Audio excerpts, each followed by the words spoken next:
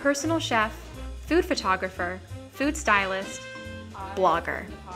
In my life, I've had a bit of success at all of them, but nobody has ever called me a gardener, which is sad really, because I love a good garden. I get so inspired when reading about First Lady Michelle Obama's White House kitchen garden. She gets right down in the dirt with school children helping out, and up pops just about every vegetable you can imagine. And me? I can't even keep a basil plant alive in a pot for more than a week. But what I lack in gardening skills, I make up for in friends. And the time has come for me to get a couple of tips from a couple of experts. After all, how hard can it be?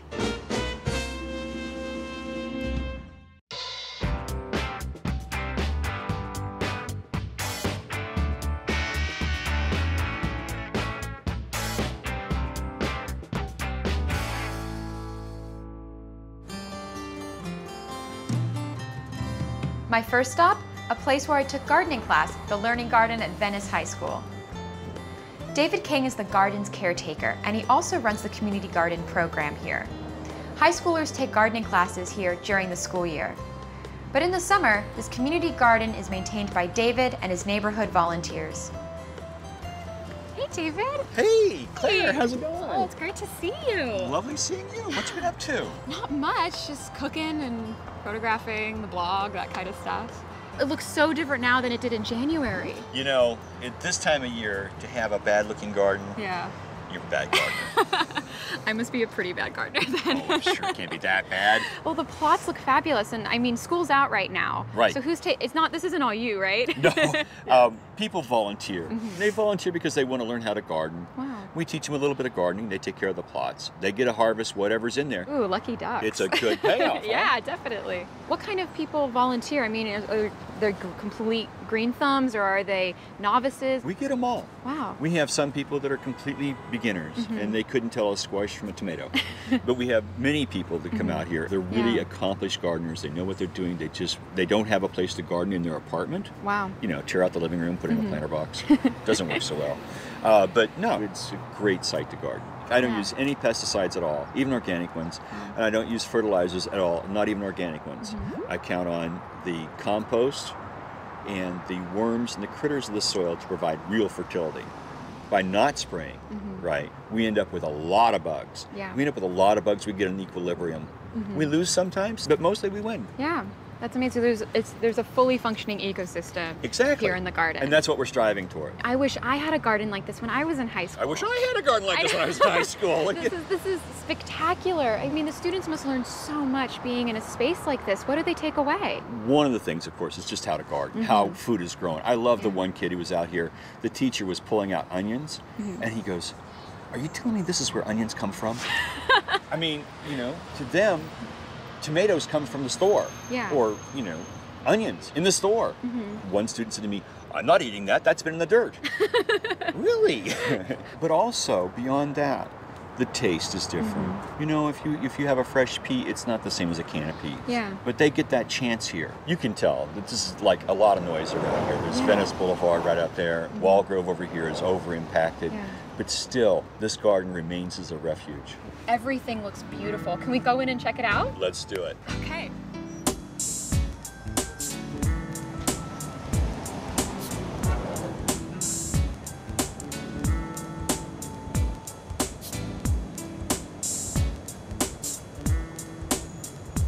So here we are in the garden.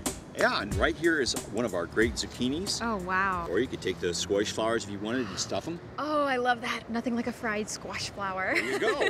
Hey. That's amazing. And so a zucchini is actually a type of summer squash. So you know why we call it summer squash? We grow both right now. Oh. Right? But summer squash is always for eating in the summer. Winter squash with a hard rind would keep into the winter. I did not know that you could grow them at the same time. I always thought it was just a winter vegetable. No, the hard rind will allow it to keep way into winter, and that's what people would eat. Pumpkins. Yes. Right? Have hard rinds. That's Definitely. a squash. This is the best basil you can possibly grow. This is the Genovese basil. It has a better, more robust flavor, a wonderful aroma. Oh, well, that's for sure. And the aroma is what brings in the taste buds, right? We love having the students plant out herbs, basil included, because some herbs are even thrive on neglect. I should be growing herbs then. That's right. Now, this is a tomato plant. It's a tomato plant. Oh my gosh. This is a big tomato plant, but look at this. This is an orange tomato called tangerine. Oh my goodness. This is a good, really good, fresh-eating tomato. I like the orange ones. They're sweeter to me. They have less acid. Yeah. Right? So they're really good in salads, that sort of thing. We've got paste tomatoes, like Roma. Okay. We've also got a striped Roman, which is red and gold stripes together. We have cherry tomatoes. We also have some other heirloom-type tomatoes. There's so much ready to eat in the garden right now. I mean, what is it like for the community to have such just edible growth happening right here on their street corner? People need good, clean food. They need to learn how to grow it. And a lot of times, especially in lower income communities, you don't have the land available to you. Community garden gives everybody a chance to garden, grow a little bit of their own food. So how do you get connected? If you find a community garden in your neighborhood, usually there's a way to contact them by phone or perhaps by email. Get on their waiting list if they have one, or if they don't, you get a join by paying a small amount of money. Usually it's very low. Includes the water for your garden and the space. For being here with you today, I'm just feeling very good that I might be able to attempt gardening myself. Oh, I'm sure you can do it. Oh my gosh, I'm so taking a bite of this. So take a bite of it. Oh, cheers. Oh my goodness. My journey continues as I visit a home garden expert to chat about fresh vegetables. Then it's off to the kitchen where I turn those vegetables into something delicious.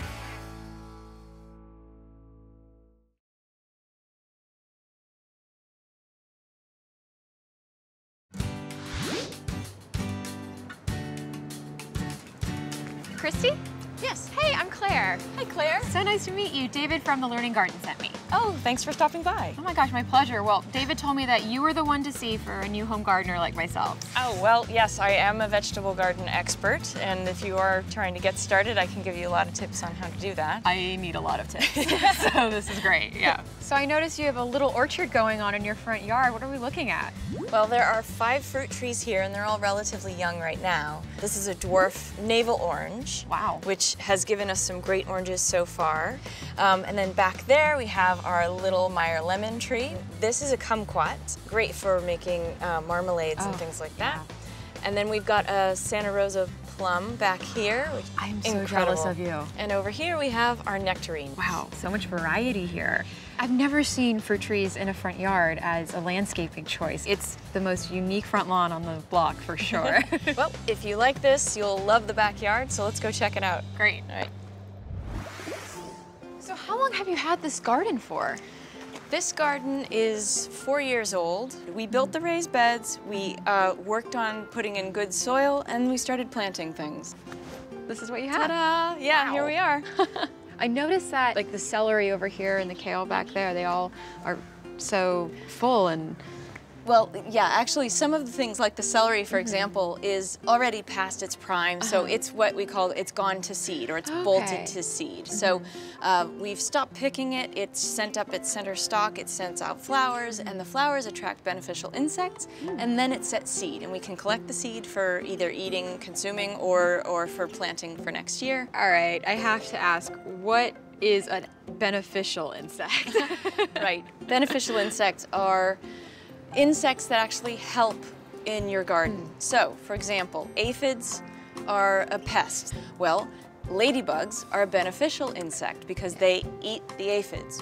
And there are a ton of other beneficial insects that are attracted to your garden when you plant flowers that attract them. So, it's part of your ecosystem. We use no chemical pesticides or herbicides or fertilizers at all. Well, you use nature's pesticides, which are bigger bugs. Bigger bugs, exactly. Okay, so zucchini is the next thing on our agenda of easy plants for beginning gardeners to grow. Great. And this is actually a volunteer. I didn't plant this. Are you serious? Oh my gosh, what a pushy volunteer. I know, you know, but they do better than anything you cultivate yourself on purpose. So it's, as you can see, they're doing really well. So what you want to think about when you're growing zucchini is that you need at least 3 feet of space because it's going to get big. I mean, look at the leaves, they're gigantic. Oh my gosh, I know, it's like prehistoric looking. Right, and as you can see, there are a lot of zucchini ready to pick.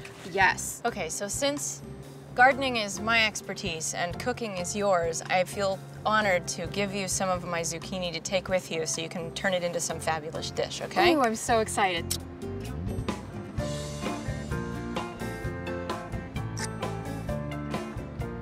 When you get a little more comfortable with gardening, I highly recommend homegrown asparagus. This is an asparagus plant, by the way. I can't believe that. I thought it was fennel fronds or something because it's so bushy and huge. Right, well, asparagus starts out the way that you see it in the grocery store. So when you grow it, it starts out like this. Oh, yeah. And then at some point, the tip actually, as it grows taller, the tip opens up and then it becomes fronds like this. Oh my gosh. It's not difficult to grow, it just takes a time commitment. And you're not actually supposed to harvest for the first 3 years that you grow it. Oh my gosh. That is definitely a commitment. So this is something that you're gonna work up to as you become a little more experienced. But for now, I'm gonna show you how to plant a simple salad garden that you can maintain at your apartment. Oh, it sounds perfect. Good. All right, Claire, I'm gonna set you up with a small, manageable garden for your apartment. This amount of space seems manageable for me. Good, good. So you really need to have a good quality organic potting soil. There's worm castings and chicken manure and back guano, and all of these things help your garden grow better. And I know it sounds kind of weird. So sick, I just touched that. So this also has perlite in it, which is going to help with drainage. In containers, you really need to have good drainage. So this container has holes on the bottom, and so when you water it, the water should flow through, and nothing will die. Yes. Okay? Finally. Yeah. So I'm gonna set you up with what I call square foot gardening. It's a much more efficient way of growing things for the small gardener. So I do this for a lot of clients, and I'm gonna do it for you today. Wow. In square foot gardening, you take a square and you cut it in quadrants, and then you put a hole in the center of each quadrant, and those technically are 6 inches apart. Oh. So you've got 1, 2, 3, 4. So we're gonna take our starts from the nursery, Okay. and usually you'll put them in your hands like this and then break apart the bottom just a little bit. And that is going to encourage the roots to spread out as you plant them. Let's pull apart some of the soil and drop in our lettuce seedling, and then backfill and compress it just ever so slightly with your hand. All right, your turn. Go ahead and dig a hole. You're going to bury it back up to the same spot where the soil level is here. And then backfill with soil. Okay, and then just press it down a little bit. Compress it just a little. So then we're going to put in some colorful lettuces. Actually, I like this red romaine here. Oh, it's beautiful. Look Isn't at that. this gorgeous? Here, go for This it. already looks impressive. Lovely. And I love all the different textures. Exactly. This will make a very pretty salad in the future. And true, and you can also plant, along with your salad greens, you can plant arugula or mustard greens. And when you harvest this, you're just going to pick the outside leaves. And then the centers will keep producing all season long. You'll have salad greens from these 4 heads of lettuce for about 2 to 3 months. Wow. So combined with the drainage and not watering it too much, these should thrive. These will thrive. Yes. Yes, this is as close as you can get to a foolproof garden. Thank God. I need that. I'm a bit of a fool when it comes to gardening, so foolproof works for me. Yeah, well, I hope you enjoy your salad garden. Thank you so much. I really appreciate it. I promise to take as good care of it as I can. Okay, good. This will probably be the best salad I've ever had. Next stop, the kitchen, where I try my hand at garden fresh lasagna that's out of this world.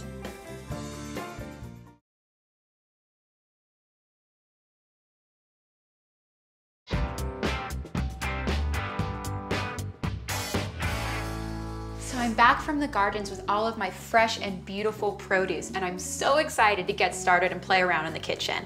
I got really inspired to do sort of a twist on a classic lasagna, so I'm going to be doing my fresh lasagna that utilizes all of those beautiful fresh textures and garden flavors. Fresh zucchini to kind of mimic the pasta by slicing it really thin, fresh heirloom tomatoes, some roasted cherry tomatoes, and then a denser pesto, which is a classic Italian sauce of just pine nuts or walnuts if you prefer, Parmesan or any other hard Italian cheese you like, garlic, which is key. Perfect. And now I'm gonna add basil leaves. This is so key to the entire recipe. It just smells beautiful and has that really great garden fresh flavor. I'm gonna start drizzling some olive oil into it as well. I am not shy about seasoning, so I'm gonna start with a pinch of salt and then an equal amount of pepper. Oh, that smells so good. super simple, and it definitely is a little more than we're gonna use. The great thing is pesto freezes really well. You can save it for later. So I'm going to slice my heirloom tomatoes. And all that heirloom means is it's a tomato that's been grown from the seeds of years prior and in very small batches, so they have really good texture, beautiful flavor, and lots of variety like we saw at the gardens. Next, I'm going to take my beautiful zucchini, slice it down the center, because then it's really easy to use on the mandolin.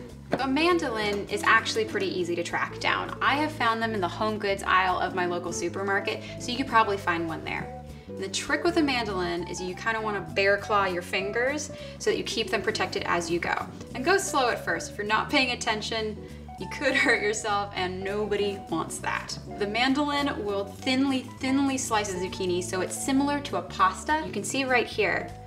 It's about the thickness of a pasta you'd get in lasagna, and that's the idea. It's kind of acting like our pasta.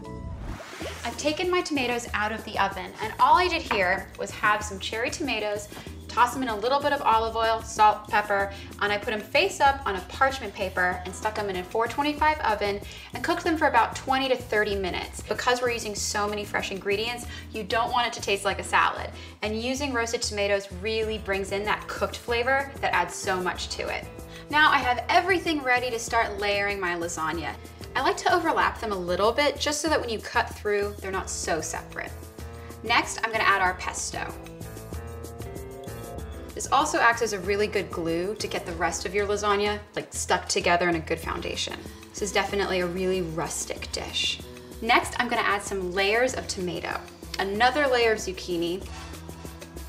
Now, I gotta add all of my beautiful roasted tomatoes. This is probably my favorite part of the dish. We're gonna sprinkle some basil onto this layer, and the fresh basil just adds such a beautiful flavor. So we're doing the last layer of tomatoes, and that same sort of rustic idea. It's supposed to look fresh and like it did just come straight from your own garden. A last little pinch of basil, whole leaves, the whole shebang. Hit it with a little bit of salt, fresh ground pepper, and then a drizzle of olive oil just to get some of that really delicious olive flavor in there.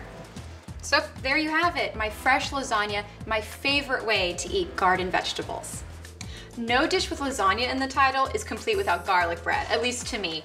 And what's a little different with this is I'm using roasted garlic rather than raw garlic. All I did was take some garlic cloves, put it in some aluminum foil, olive oil, pinch of salt, pinch of pepper, just left it in my oven at 425 for about 45 minutes next to the rosemary. I think it can sometimes overwhelm the flavor, so I just kind of keep it at a big pinch. And next is the chili flake. Same rule, if you love heat, you love spice, please add more. Next, the lemon zest. And the trick here, you don't actually zest the lemon, you lemon the zester. All you do is you take your lemon and you gently rub it against the zester. All you want is that really fine top layer of skin. It brings this really bright flavor, so it doesn't feel super heavy when you eat it. All we have to do now is add our butter and mix it all together.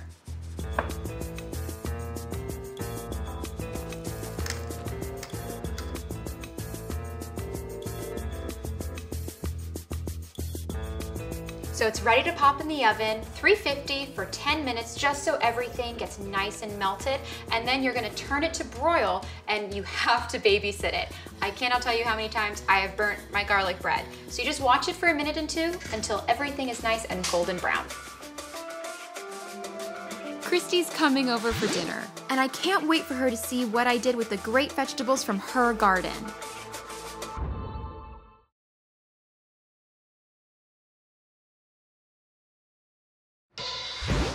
Well, I'm so excited to share, I guess, your food with you. All right, here goes. Yeah.